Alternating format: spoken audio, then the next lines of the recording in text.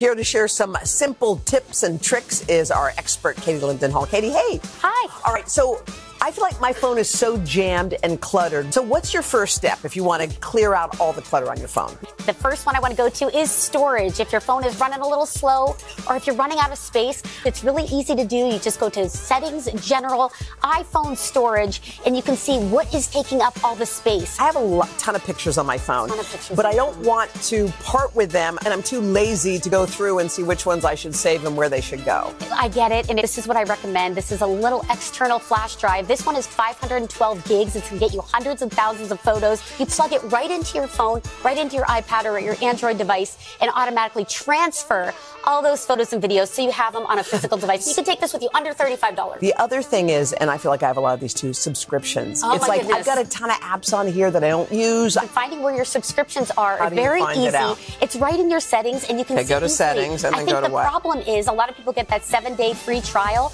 right to your account where you see your photo. Click on that subscriptions. You can see the subscriptions that are both active and inactive. Save some money by getting rid of any ones you're not using. Oh, by the way, I'm just deleting right now.